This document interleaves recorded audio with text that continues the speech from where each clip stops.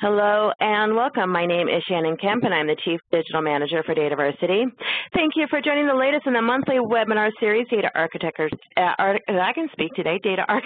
Strategies with Donna Burbank. Today, Donna will discuss master data management, practical strategies for integrating into your data architecture. Just a couple of points to get us started. Due to the large number of people that attend these sessions, you will be muted during the webinar. And we very much encourage you to chat with us and with each other throughout the webinar. To do so, just click the chat icon in the bottom middle of the screen to activate that feature. For questions, we'll be collecting them via the Q&A in the bottom right-hand corner of your screen. Or if you like to tweet, we encourage you to share highlights or questions via Twitter using hashtag #DAStrategies. As always, we will send a follow-up email within 2 business days containing links to the recording of the session and additional information requested throughout the webinar. Now let me introduce to you the series speaker, Donna Burbank. She is a recognized industry expert in information management with over 20 years of experience helping organizations enrich their business opportunities through data and information. She is currently the Managing Director of Global Data Strategy Limited, where she assists organizations around the globe in driving value from their data. She has worked with dozens of Fortune 500 companies worldwide in the Americas, Europe, Asia, and Africa, and speaks regularly at industry conferences.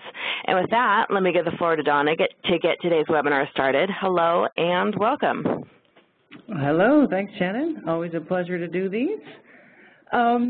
So yeah, I see a lot of familiar faces on the attendee list, and I appreciate those who join fairly regularly because, as you may know, this is a series. So we have started in January with a good wide range of lineup, and they are all on demand. I know that's always a question from folks. So any of the past that may be of interest to you are on demand.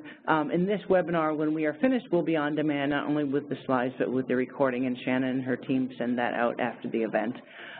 So today's topic is on master data management, and more importantly around master data is practical strategies for integrating master data management into your wider data architecture. And without further ado, we'll get started. So you may have seen this from the abstract, but really, what is master data? So, you know, it has to do with getting that view of that critical data around customers and products. And a lot of people want to do that, but they may think that's overly complex, right? Doesn't that seem too hard? And I've heard a lot of my customers this year say that it seems like something I want to do, but isn't that just too hard? Well, it is. Like anything, it can be hard, but if you do it right and you pick the right approach, the right architecture, and importantly, the right governance, you can really see some success, and we'll show some success stories around that. And so, again, you may have seen this. This is a framework we use in my practice, and it's got some good feedback. One of the reasons I use it is that, you know, before you do anything, you look at the business strategy, and we'll talk about that specifically with MDM. And you'll see that MDM is listed there as a box, but it's part of a wider strategy. So if you don't know why you're doing master data and it's not aligned with your business, it may have issues. If you're not using governance as part of your master data strategy and you don't have the right stewardship around that, it's going to have issues. If you don't understand your existing data assets and the integration and the metadata around that, those can also be a challenge. And then, you know, what information are you mastering, right? Is it in data sources? Is it in CRM systems? Is it in PIM systems, et cetera, et cetera, et cetera? So you really need to look holistically at MDM as part of a wider strategy and go from there.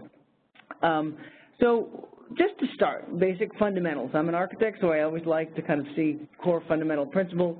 You know, when we think of master data, that's the core entities of the enterprise. So your customers, your prospects, if you're a government, it could be your citizens, right? If you're a manufacturer, it could be your suppliers, your sites. Also the hierarchies around that. And I took these definitions from Gartner off their sort of technical data dictionary, but I think I like them. They're a nice, simple way to understand what we're talking about when we're talking about master data.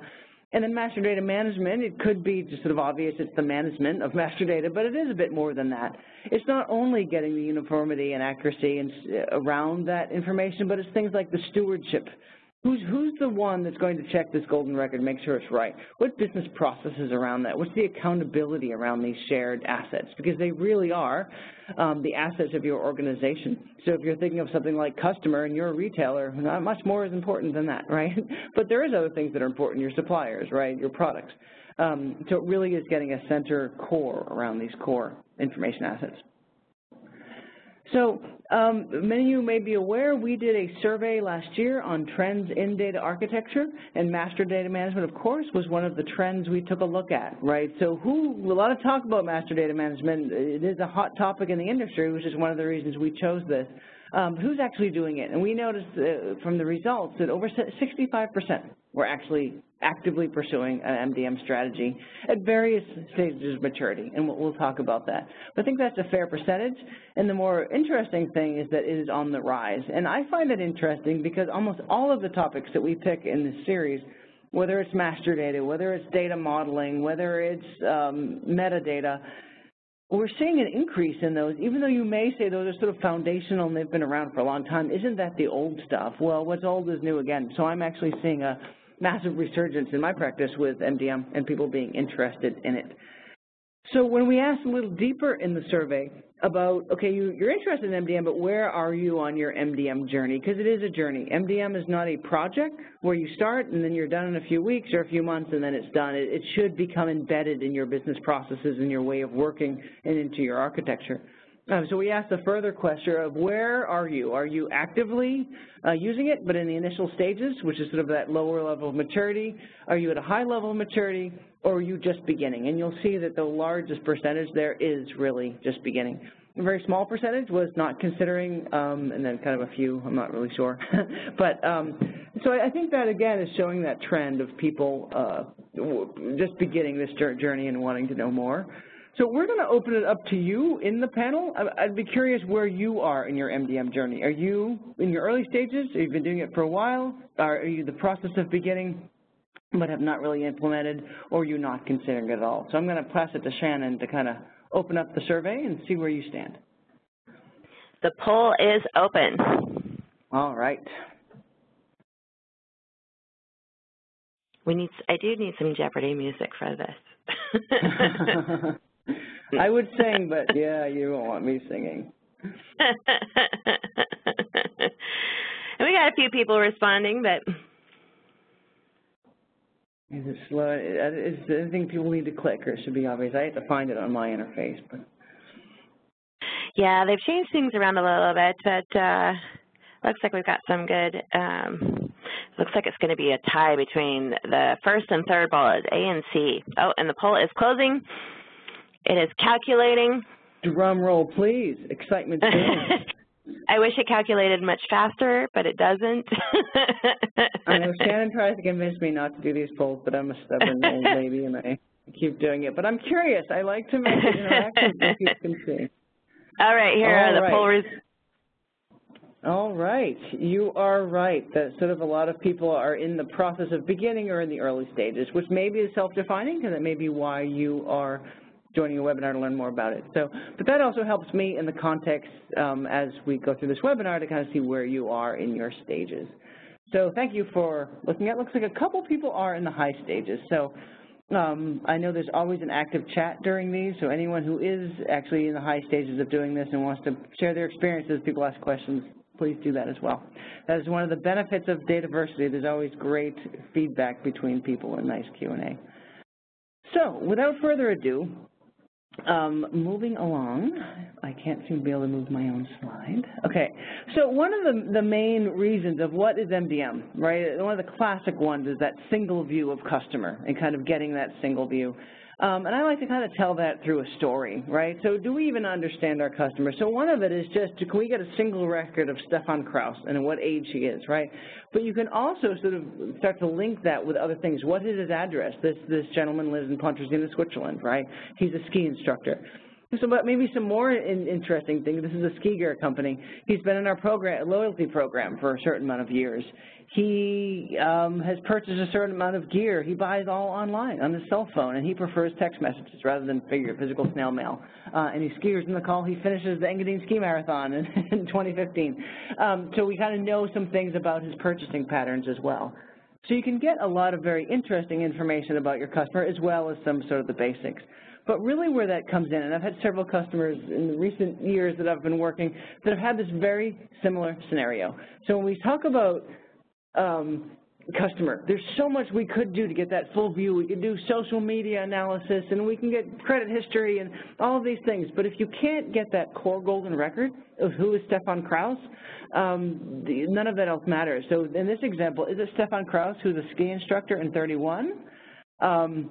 Or is it Stefan Kraus, who's a banker in 62, right? The same name, but one maybe is a father, one is a son. Maybe there's no correlation at all. So just getting that match is key. So why is that important? Well, Stefan Kraus, he's a banker. He lives in Zurich. He actually doesn't ski or do anything at all, but he makes a lot of money. So he actually has purchased more gear than the ski instructor, right? Because he has a lot of money, and when he spends, he does it on holiday. He likes to buy it in a store, and he wants a piece of mail. And he doesn't really use the equipment other than staying warm because he watches football. But he's been a member of your loyalty program, but not very active, right? So those are all very interesting insights, but it all comes back to, do I even know who my customer is? Which Stefan Kraus is it? And we probably all have those stories of getting that wrong or getting that right, but that is core. So you can't add the nice flashy stuff around it unless you actually know some of the core of how do I match, how do I merge, how do I get the survivorship around who is Donna Burbank, who is Stefan Kraus, who's, you know, Shannon Kemp, right? We need to get that information. So another sort of question that comes up, or misunderstanding, as people talk about master data, is what it is, and that may be obvious to some of us on the call, but it may not be. So I thought it might be worth kind of talking that through. So if this is a typical, kind of keep that ski analogy through, if this is your transaction data, you kind of have a customer, Stefan Kraus, he bought a telemark ski boot with a certain code, he bought that in Europe, so it was Europe and St. Moritz, Switzerland. That's your, those are your transactions, and a way of thinking about that is that's a verb. That kind of describes the action. You know, how many products did he buy? When did he buy it? When did a patient come in for an appointment? All of these sort of transactional information. But from that, you can really start to build out the nouns, which are more of the who. So I'll just go back to the previous slide. Sorry. Who is the customer? Who's the product? What location are those around? And then build out the attributes around that. So in my example, you know, Donna Burbank lives in Boulder, Colorado, and Stefan Kraus lives in St. Moritz, Switzerland. Well, there's information around there, and they all are different types of either master data or transaction data or reference data. So I thought it might be helpful to kind of walk through that. So again, the transaction data, those are the verbs, those transactions with a date on them. You'll see that the master data would be the customer, the fact that I have a Wendy Hu and a John Smith and a Stefan Kraus and a Donna Burbank. And then you also have product master data. What are the core product codes? Are your product codes different in Europe than in the U.S.? Do they have different prices? Are there hierarchies between those codes? Is there sort of a telemark ski hierarchy or a clothing hierarchy or a yoga pant? Is that in the same category as ski wear? Right? All, if you're in retail, understand all that hierarchy and complexity around just product data. But then there's also around your location. Is this the location where the customer lives? Is it where they bought? More likely this is probably the store. And do you have a master record of all your stores or retailers or suppliers? Is this a supplier or is it our own retail store? You know, all of the questions around that, those can be your master data. There's also a category, and one could argue, and we do in data management a lot, is this master data or is it reference data? So under the reference data, I would say that might be things like your codes, like is CO Colorado, and therefore a state code, and CH is a country code. There's still a two-letter code. There's some commonality there, but they're very different things, and you want to have that valid list. Well, the last thing you want is when you're building a warehouse, you're trying to find Donna Burbank, and in one system it has CO, and the next one has Colorado, and the next one it has Massachusetts, because that's where I used to live when I was a kid, right? You want not only a consistent terms, but also a consistent global record, right? So I thought it was worth kind of those core-based principles just before we get started into the rest. So another kind of system view of master data, and there's different ways of doing this. You can have a centralized approach.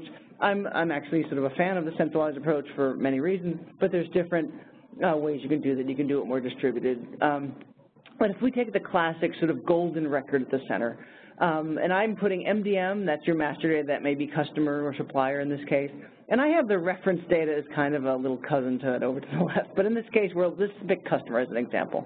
That may live in many source systems, and they all have their own unique reason for being and their own definition. So I often get the question, why do we have MDM when we have a CRM system? Isn't that our customer master? Well, sort of. Or the same thing will come up with, why do we have MDM for a product when we have a PIM, or a product information system, and the list goes on. They really have a different functionality and purpose. So yes, you may only have one system that has customer information, but a CRM, as you know, it's really understanding the customer and their transactions and their history and whether they're a prospect, or there's a lot of functionality just built for purpose for that, which is different from matching, is this the right customer data with this Donna Burbank that lives in a certain address. The other piece is, if you think of MDM as less of, and it can be both, so I'm not going to belittle the fact that it is a single store of information or a single logical view of information. It doesn't all physically have to be stored in one place, but say it were in this case. It can push it back out to the system. So I have identified that Donna Burbank has a name and an address, but maybe on the online sales store, we also have her, I don't know, credit card information if you can store that, or her gender, right? So maybe name and age comes from the CRM and gender comes from the online sales store. You may create that golden record for different systems. So we kind of walk through that MDM data model can either be, and one can argue which is the best approach, either the subset from all those source systems. Maybe each subset has, you know, if one of the entities of the 7 entities you want to store, right? So we get the name from one system, and the address from the other, and the age from another, and the gender from another, and we create this perfect golden record from that. Or in some cases, it's more of a superset, that each one of these only has one, and there's no one place that has all of that together, and you can argue the semantics or whatever, but the idea is that all of the information that we want about a customer in this example, we want the correct value, we want the values that we care about, and we want to be able to both take it from the source systems, model it correctly, and push it back out. Some of the other pieces that you want to know, this isn't a passive system. It isn't just this record that sits there. It can also feed things like your data warehouse. So if you think of your conformed dimensions maybe, and you have a dimension for customer, the MDM can feed that. So it's a nice way to get that single source and use it in things like your BI and your reporting. You can also use it as an active record in the systems, especially as you're at a higher level of maturity. So I'm in my sales system, and someone calls in, and I say, I'm Donna Burbank, and they can look up at the MDM and say, are you the Donna Burbank that lives at 123 Main Street? Well, yes, I am. Or maybe there's another. So you can actually, that helps with things like data quality as well, where you can actually take that clean record and use it in your patient systems or your customer systems, et cetera, et cetera. Because there is a component of data quality you'll see in those matching rules where we can either cleanse or augment. A lot of companies use sort of third-party data to kind of augment their MDM party of record as well. So that's another feature of these MDM systems. Key to the architecture, though, is really understanding the governance and business process around it. And so what we just showed is difficult. Getting that architecture together is a challenge, but it's not, you know, rocket science. If we have the right rules in place and we have the right architecture together, we can create some good matching rules and population rules to get that work. But this is something else I took from Gartner, that some of the reasons that MDM systems may fail, one of them is failure to align with business process and really start to understand the business value. So where is customer data used? We may have thought it was 7 systems. We never asked the business users and mapped out the process. We realized that most of it comes through a form on the website that we hadn't seen, right? So really aligning it to the process and how it's used. And the other part is governance. So who is the one that decides the golden record? Who is the one who can actually look at the record and see if that's the same John Smith, or they may just know, oh, no, that's John Smith's son, not the father. I know because I just spoke to them yesterday, right? So how do they, you know, actually have that right level of human governance, either on stewardship to do the checks on those valid values, or all of the above? Who creates the rules? Who decides how you match customer? Who decides where some of the records are and what the source is? And all of that really needs strong governance. So this alignment of process and governance is critical to really making this a success. So which leads to this slide, that real successful governance is that sweet spot sort of between data architecture, process alignment and architecture, and data governance and stewardship. So the data architecture side, that's going to be your system architecture and your data flow, and just the simplest step of what systems are we taking information from, how is data flowing today, and then how do we want to get that into the MDM system. What data models do we use? What are the fields for customer, if we continue with that example? What are the valid values for those fields? What is the data type for those fields? Is there a hierarchy? Say if we're looking at sales rep, is there sort of a reporting hierarchy or a geographic hierarchy or a product hierarchy is another common one. And then how do we do those match and merge and survivorship rules? How do I know it's the same John Smith? And if there's two choices, how do I pick the right one, right? And then how do I integrate that back into my system design? That's a good piece of work.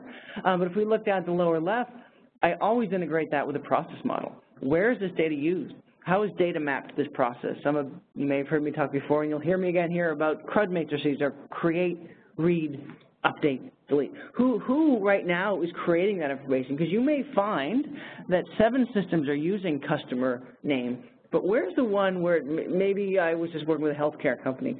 On intake of that customer, of that patient, that is where they got the name, address, and date of birth, and those forms you fill out when you go to the doctor. But then the other systems have that information in them, but they're just reading it. They really should not be updating somebody's age when they come in to get their blood pressure checked in this particular clinic, right? So you want to make sure that's enforced, and that helps with your master data. Who should be controlling it or updating it, and who should just be reading it, and when can this be deleted? And then often you find as you go through those business processes, you can optimize the business process itself. What you don't want to do is take a paper process and put that same process into your MDM system. You can probably optimize that. And then on the right, there's the accountability and stewardship. Who makes the rules? Who validates the rules? When there's a conflict of a code or a product or a customer, who makes that decision, and how do you prioritize some of these values in the implementation of it? Especially I'm working with a large international company, and we're doing an MDM right now.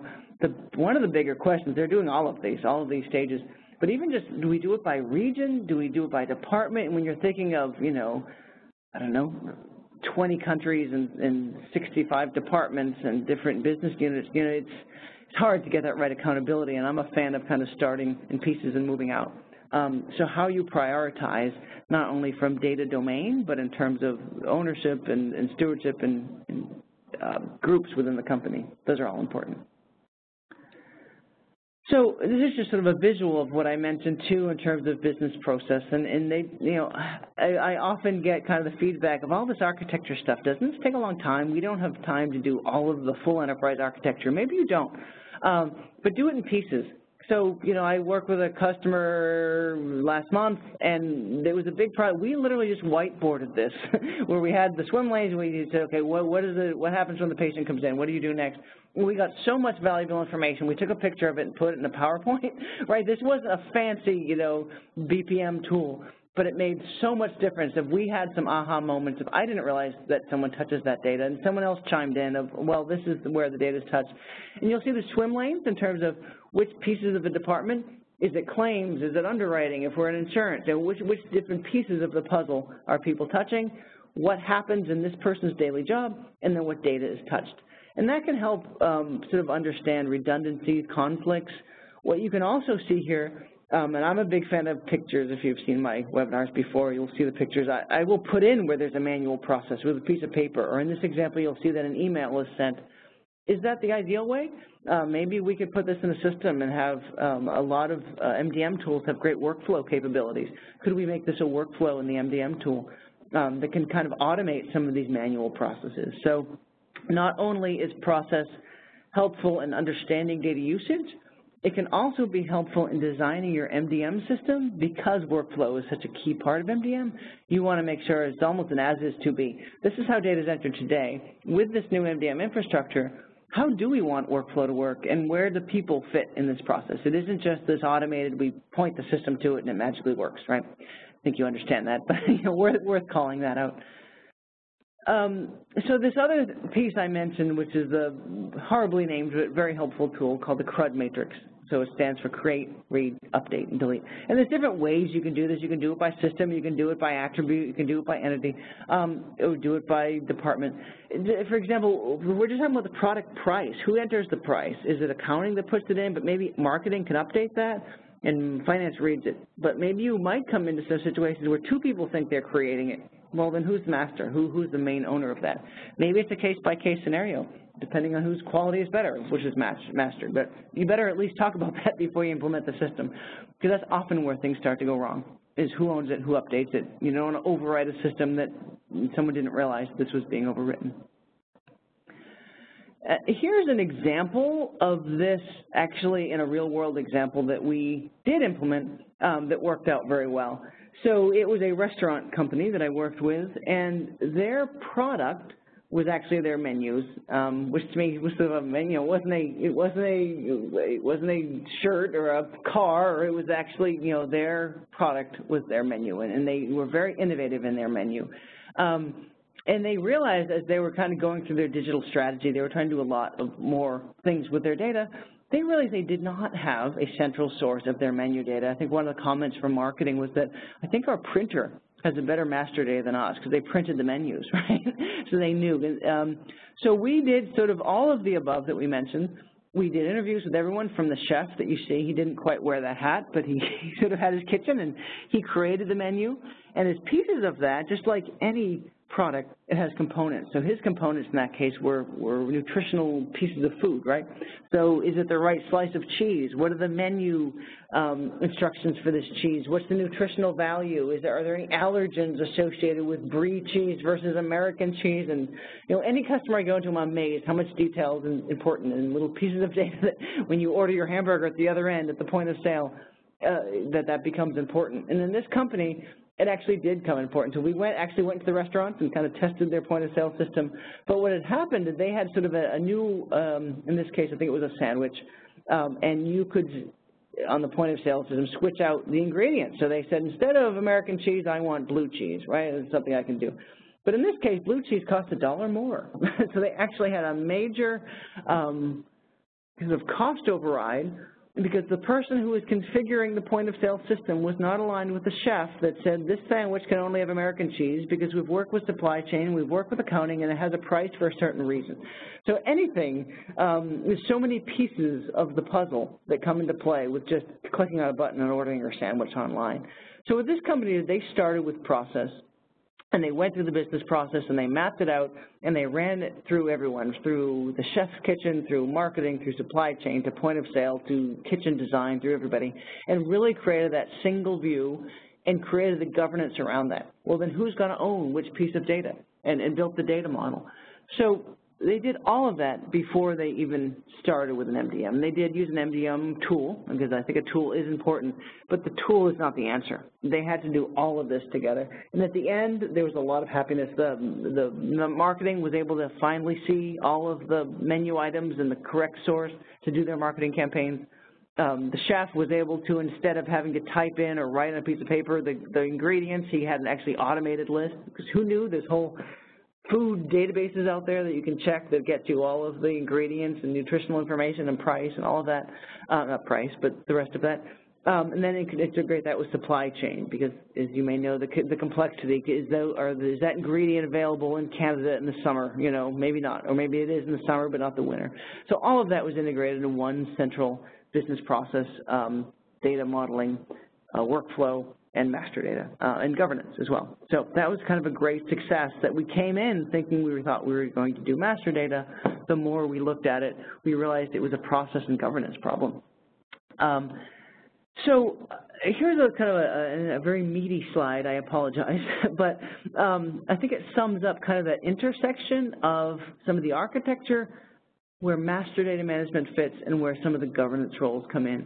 So at that top level, if we think of kind of that enterprise-wide prioritization, a big fan of just starting with a conceptual data model, something with, when we're mastering customer, what do we mean by customer? Is it individual?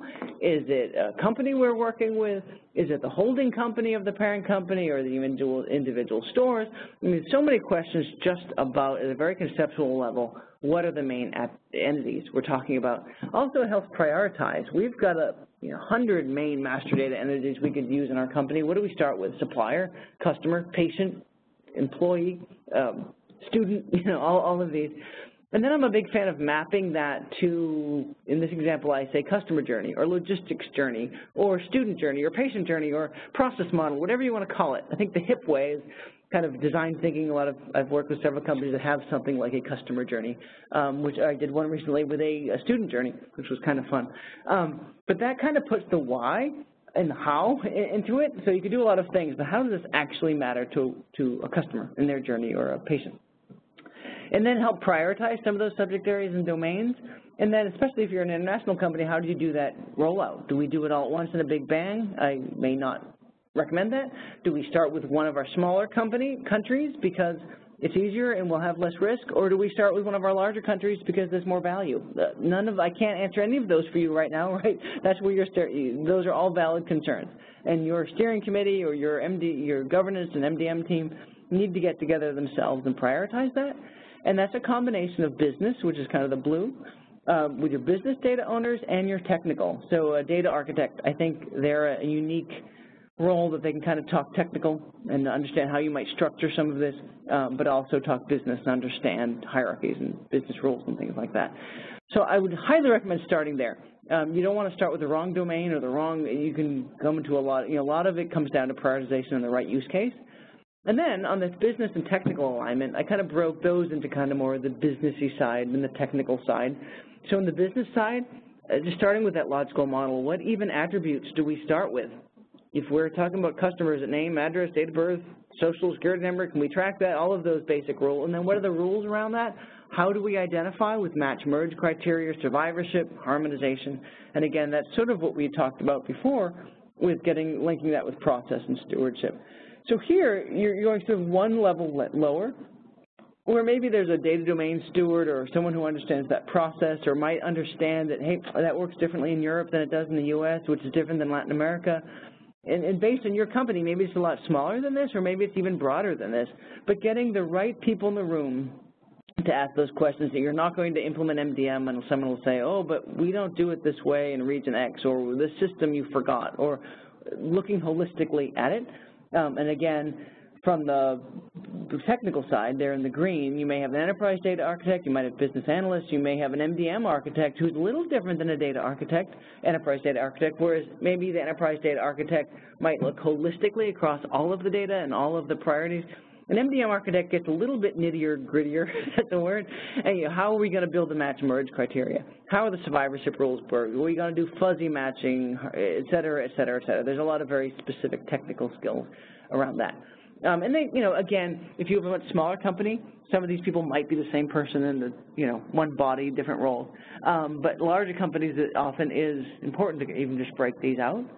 And then at the technical level, there's a sort of physical data model and data quality steps that help actually implement the hub itself. So I'm a big fan of doing your data profiling. So we have we're picking these 7 fields for customer, and we're going to match on, I can uniquely identify my customers if we go by name and date of birth and address. And we do some profiling, we say, but date of birth is only filled in 50% of the cases. It's empty half the time. Well, we may want to change the rule. Either that's not the right rule, or we need to change the business process that people actually enter date of birth and they understand why, et cetera, et cetera. Do we want to start augmenting address? We don't know the address, but we can purchase that through a third party, or we can validate that through a third party. Can we create dashboards? One thing I often implement in the data governance committee is having a regular KPI dashboard. If we are matching on name, address, and date of birth, do we have a dashboard to know how good the quality of that data is? I'm making a business decision on these, just like I want a KPI of my sales data, I want a KPI of my data, right? I want to understand the quality of the data that I'm using to make decisions on. And then as we integrate data, you'll see there's integration rules, publish and subscribe rules. I'm a big fan of that CRUD matrix. And then the platform itself, and there's a lot of good tools in the market. Please don't ask me which one. I hate to answer that. In terms of pick the tool that is the right fit for your team, I've seen, you can go look at the Gartner Magic Quadrant or the Forrester Wave and get some good, but is that the right fit for your tool? So what systems, your environment, what systems are you integrating in? Do you need to integrate with a CRM or a PIM or an e-commerce system? What's the level of maturity of your organization? Of what the skills are needed. Some of the MDM tools can be very wizard-based. You don't need a lot of coding. Some need a lot of expertise. So you need to do that evaluation to make sure the tool matches for you. I have one customer that isn't using a tool at all, and they're actually doing their own match merge rules. I personally would prefer to use a tool. I think they have done this before. A lot of these rules, the logic behind this can be kind of automated, and you can help yourself with there. But, you know, it's a functionality. You could build anything yourself. So there's a range, but do that wisely because it has to match your environment. The tool that might be the highest in the Magic Quadrant might not fit your use case. And I know that's obvious, but I think there's a temptation, especially as you're shelling up for to management. It was a joke, you can't get fired for, you know, buying IBM or whatever. There's an aspect of that because some of the newer, because this is so popular, there are some new vendors coming up that have some good functionality. They may not have as big of a user base, so that's something else to consider as well.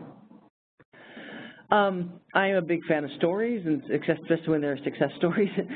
So this one I've talked about, I think, in the past, and perhaps a different context. But I have been a fan of promoting this idea of mapping to the customer journey and the life cycle, and also doing a full enterprise architecture, but in a small phased approach. So this was a retailer we worked with in the U.S., and they were doing a lot of exciting things. It was an Internet of Things enabled product. So they were building the data lake, and they could actually get real-time data usage from how the customer used the product. They were trying to do a lot more with understanding the customer and loyalty programs and things like this, and they actually had an MDM system, but it wasn't working very well. So we took a step back, and we said, well, why is not that working? They had one of the leading MDM tool vendors. Nothing wrong with the tool, and what was implemented in the tool was fine. But they had not necessarily stepped back and took a holistic, when we mapped the customer journey and we started from the beginning, what do they do when they're just in the discovery phase? Do we know anything about, they may have visited the website, they may have visited a store and given information to the store. And this actually was an actual use case. What would happen is they would go to the store with a high-end product, so they would actually talk with a salesperson, and the first phase in the sales journey was the salesperson to get their name and email. Well, if any customers like me, you probably gave, yeah, I'm stupid at stupid.com because I don't want the salesperson to follow up with me. No offense to anyone who's in sales, but I'm not ready then. I want to just look at your product, leave me alone. The problem was how the system was built, and probably rightly so, that email address cascaded across so that later when the person did buy the product, they put in the correct email, but the system, they kept the original. That was a classic CRUD. It was created and it was never updated. So when they called customer support, when their product didn't work or they couldn't get their product delivered, they weren't getting the email because they put in stupid.com, right? Which could have been validated. I mean, there was a lot of different, maybe it was a valid email, but just they weren't looking at it, right? And then they also had things, the loyalty program. The person really liked the program product, and they signed up for the loyalty program and weren't getting the emails because it was never updated. I mean, literally, this was a classic map out the process, see where the data is used. We picked that very small subcase, just saying where is email address used. We looked across the system. We had a small governance committee on this one particular work problem, and I consider this one of the successes in my career. And again, no disparagement to sales because, you know, we all have to sell at some point in our lives. But we had the head of sales after we discussed this problem and saw how the data flowed through the system, and a lot of it came from the initial email. He's like, well, I need to train my people and govern my people. I think he even used the word govern to get that correct email from the beginning. And are there ways we can force the right email, et cetera, et cetera. He never would have said that because he didn't, until he understood the downstream impact of putting in the wrong email. So that was a case that nobody was doing anything out of malice. Everyone was busy with specific tasks. No one had sort of stepped back and looked holistically at the business process, the governance around the data, and the architecture around the data to really see that holistic view. Once they did, it was an easy fix. The technical fix was not necessarily that difficult. The hard part was seeing holistically and getting the right people in the right room to make the decision. So I know that was sort of a long-winded example, but I think it shows a good example of how they could get all of those pieces together by just picking a small use case and getting all of those pieces of an enterprise architecture together. The other piece that we sort of didn't have in the story is they were using IoT data, and they really wanted to get that information, but they weren't able to easily link that back to a customer, partly because of security issues, but also they didn't have that customer record. So once they were able to do that, they were able to kind of do that new next generation sexy stuff because they were able to kind of do the core MDM style stuff.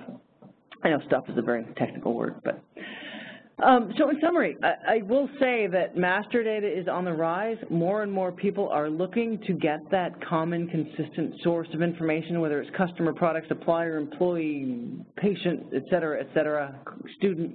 But really, to be successful, you need to start integrating that into your wider data architecture with process and governance around it, because it really can have a good, positive impact on the business.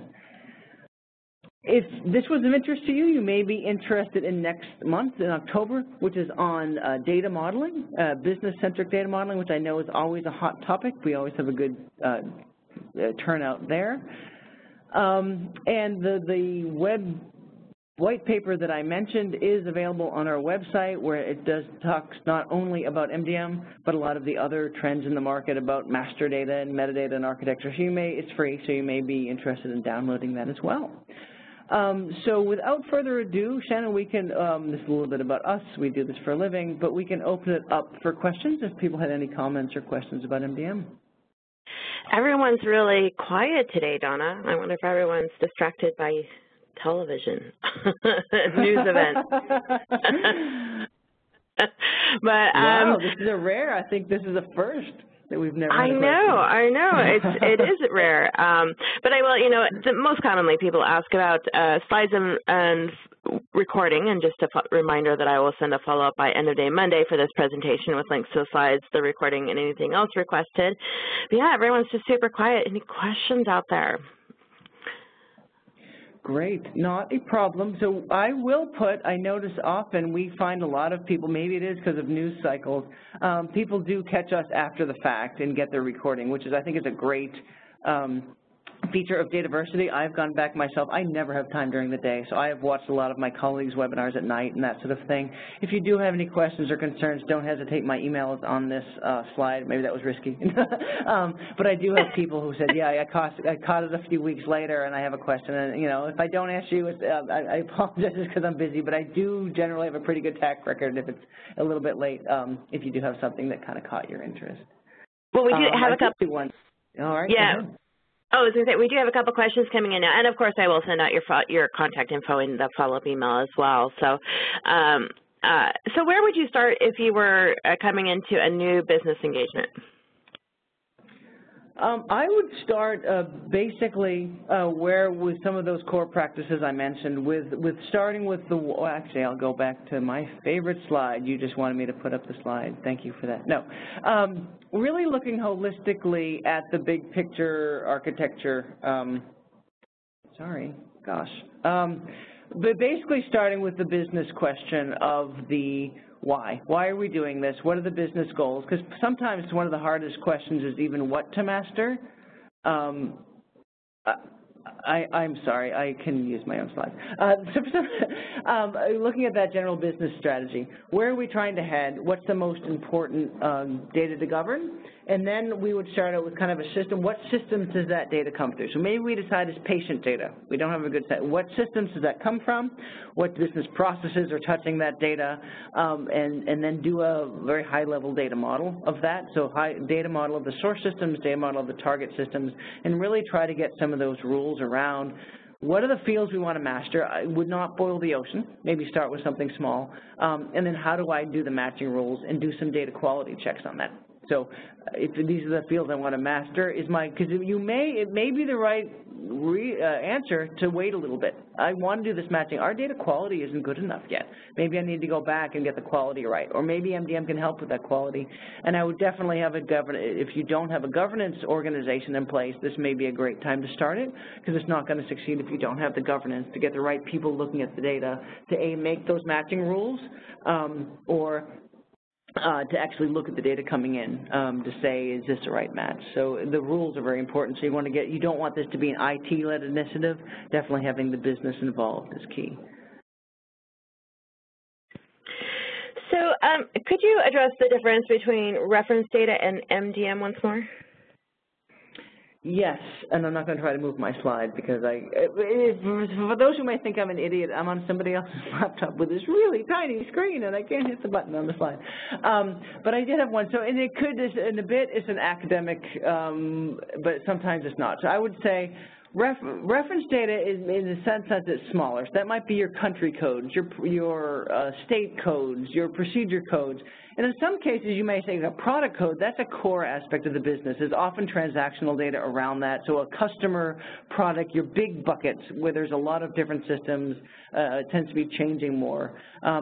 Those would be your master data. I would say reference data are generally smaller, more slowly changing data sets, whereas I may change my address more often than I may change a state code in the U.S., if that makes sense.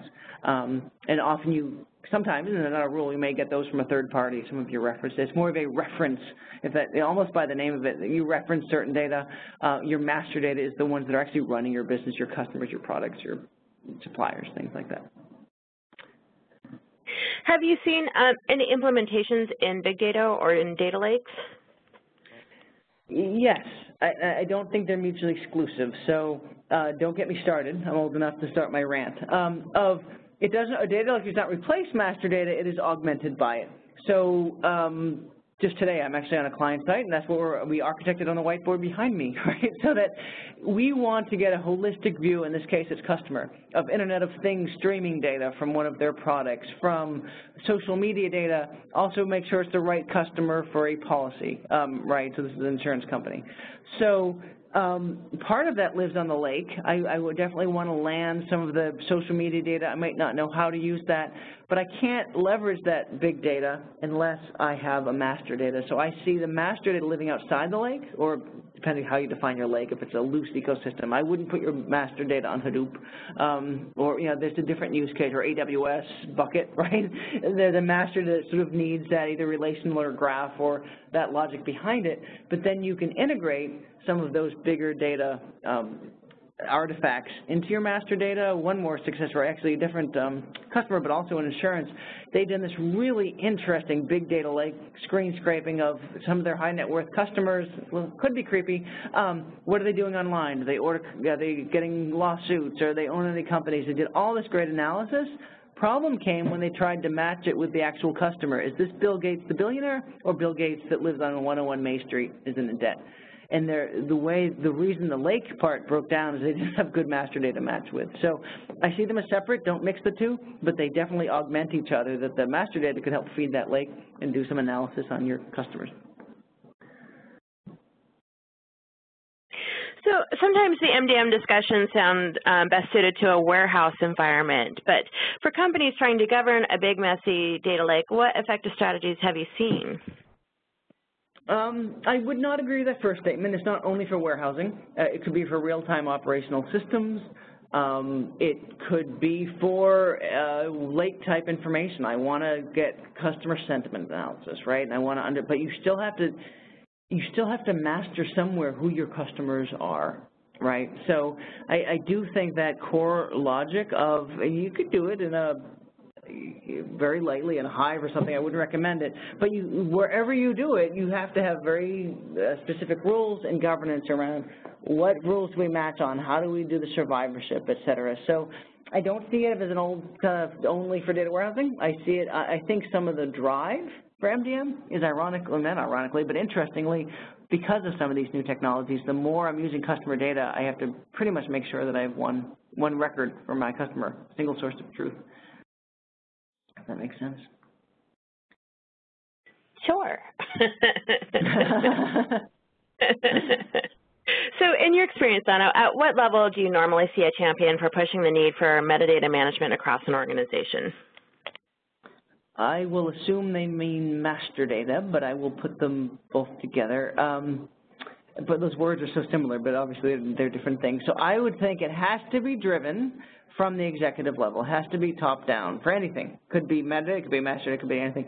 But it can't stop there. And I've seen both. It has to be at the very top level. It has to be at the management level or implementation level, because those are the people at the coalface, so to say, that are actually doing it every day. And it has to be at the actual, even from the data entry of the clerk at the front level. Everyone has to understand this. Because I've seen success from the executive level, and they say, go make it happen.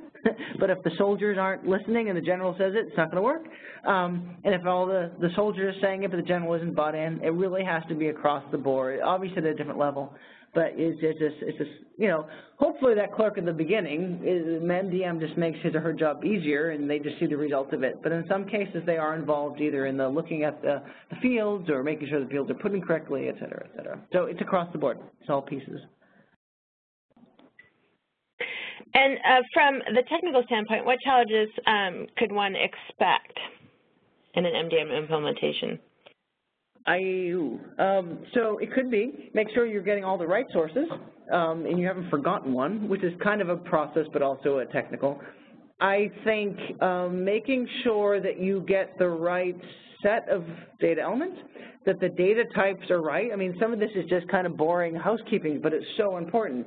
Do I have, what's the longest length of my surname or last name, right? You can go things wrong there. I think the trickiest one, though, is this idea of the survivorship, the matching rules, how tight you want to get that. So, for example, I could say I'm Donna Burbank, and I live at 101 Main Street, and then there's a Donna L. Burbank. Well, probably 95% probability it's the same person. We can auto-match that, right?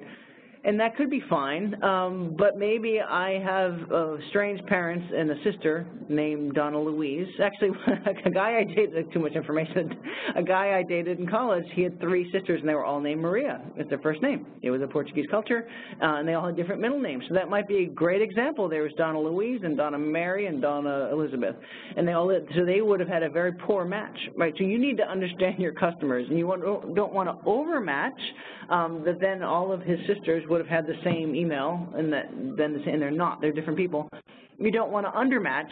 I also had the case where they made the rules so loose that they had poor business people checking 1,000 entries every day, and it failed because people were sick of having to check that many. So I think where it gets tricky is everything else I said, you probably nodded your head. You're like, yeah, whatever, obviously. But I think where it gets hardest is getting that matching right. You don't want to be so tight that you make people review too much, and you don't want to be so loose that you over-approve and get the wrong match. And one more quick story, sorry, in that protecting the innocent names, but actually it was a healthcare company, and we had a very junior person, and his role was to check the matching rules. He's like, no problem, I think there was only 3 that were wrong, and that's not bad. We had 1 million patients. I'm like, yeah, but this is a patient going into surgery. I want to make sure that if they're cutting off my leg, it's the right Donna Burbank and not somebody else's leg. So in some cases, you have, I mean, for business reasons, you have to have a, absolute, if you do want everything reviewed, right, in that case. So that, I think, is the trickiest thing to get right technically, is that matching rule. Sure. So do we need MDM if we don't have any or little silo information? That is a good information.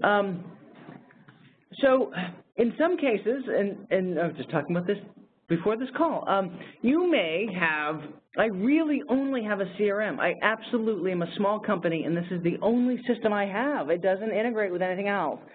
You probably could get away with that, but you need to understand that. Is there data quality rules on that? Or maybe I just have, I'm really small and I have a SQL Server database. It has all my brokers in it, all my salespeople in it. I know it's right. That's all I need. I don't need to push it out to anything else. Those are some of the, do I need to integrate with any other system? If no, not. Do I have the right matching and cleansing rules on it? And I'm doing the right, if more than one people are searching on it, entering it. So, fine. And is it complete and consistent and accurate? In that case, it may be yes. You don't want to over-engineer if it does, but I would just be careful that there really is only one system. It's only used by, and I found that to be rare because even if you have, you think you have a CRM, but then someone's pushing it out to the constant contact marketing system, et cetera. So part of it, when you start to think of it more of a hub to push out, that might come in. But yeah, you don't necessarily need to over-engineer. You don't need to do it for every domain. Maybe for customer, I want to master, but for my locations, I know the locations in my store. They're in a database. It's fine. There's no question. Don't over. In a perfect world, you would, but you don't need to for every single domain. Just pick your battles, if you know what I mean. Indeed. So, Donna, I love this question. New MDM tools are changed to be called MDG, Master Data Governance. Should MDM and data governance be combined into one function? They're related functions. I see them as a bit, but how we word it, they should be closely aligned. In some cases, you want an enterprise governance, and then there's master data governance that's different because that might be different than your, I don't know, application development governance for et cetera, et cetera. So I see them, there's different roles within MDM, but governance is a strong part of it. So I don't want to say it depends, but I mean, this is the architecture part of MDM, but they should be aligned with governance. So that doesn't bother me that they're calling it the same thing. I think if it's giving more visibility to governance and you're making sure they're aligned, yes. Are they slightly different things? I think governance will be broader than just MDM, will probably be my answer to that, because you're looking at policy and procedures and across the whole organization. But the fact that they're aligned, 100% aligned, is a good idea, because you can't do them separately. It's worse to not have governance. So yeah, aligning them together is fine. So do you think that managing MDM in a database focused on relationships like a graph database would facilitate matching? It doesn't facilitate matching, but it's a good idea. So there's there was a webinar we did a few months ago that I actually talked about this. So how you match is still going to be difficult, or the same questions, because you have to sort of match up. That almost is more of your classic relational, how do these fields match up. But the beauty of a graph database is to be able to, once you've found those matches, to get some hidden relationships, I think, that maybe householding, for example. I know these three people are related in a pattern, or I'm seeing that phone call patterns to one group, et cetera, or fraud detection and things like that. I don't think it helps with some of that core matching, because to me that's a logic. That said, I'm a big fan of graph because you can get some of those relationships. It's almost like you do the matching in a more traditional mindset, relational mindset, and then the graph helps you once you have that. It's almost like that big data question in my mind earlier. You have to do the hardcore, and then you can start linking it to everything else. But how I matched Donna Burbank, whether she was born on May 1st, then that's sort of beyond graph. That's just kind of how you match the fields, if you know what I mean. All right, Donna, well, that's all the questions we have today. We're very close to the top of the hour here. So just a reminder to everyone, I will be sending out a follow-up email by end of day Monday for this presentation with links to the slides, links to the recording. Donna, again, thank you so much for another great presentation. We hope that we can see you all next month. And thanks to all of our attendees for being so engaged. I love all the questions that came in today. And I hope everyone has a great day. Thanks, Donna. Thank you. Always a pleasure. Cheers. Bye.